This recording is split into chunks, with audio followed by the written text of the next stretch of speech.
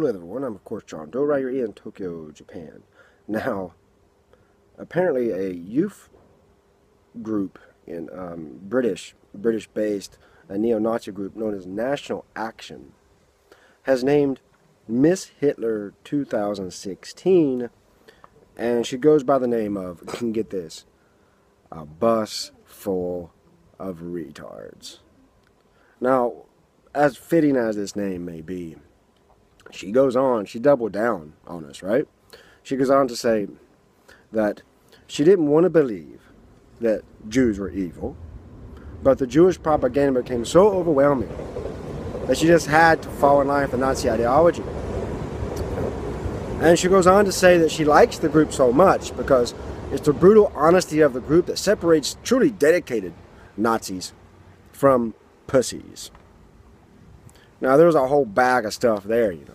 The one thing I would like to focus on, she talks about being a proud, dedicated Nazi and not a pussy, but in every single photo you see of her, covers her face. And wears all black and, you know, really teen angst and cringeworthy there. You know, so this proud Nazi who's not a pussy like other people has to hide her face all the time and shows herself in public.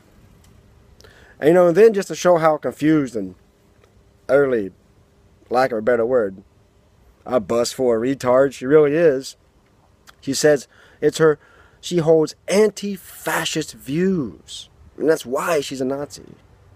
Now, the very definition of fascism is a fucking Nazi. Alright? So, you want to talk about someone's head who's been totally, like, twisted and confused and given a lot of misinformation. Well, here it is. Miss Hitler 2016, the anti-fascist, dedicated, proud Nazi who covers her face and who's not a pussy.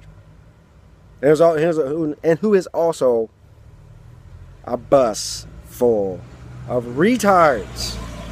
Now, I have to wonder about the name, a bus full of retards, just a little bit. What is she referring to exactly here? Is she referring to some type of Nazi outing where they all rent a bus and go on a picnic? Or perhaps it's the result of when they have rallies and they get the shit kicked out of them and the cops haul them into a paddy wagon and take them off to jail. Maybe that's what she means by a bus full of retards. I don't know. But, you know, clearly it's a case of some lost youth and some extreme teen angst. But you know what? Doesn't mean we can laugh at it, because it is pretty fucking funny.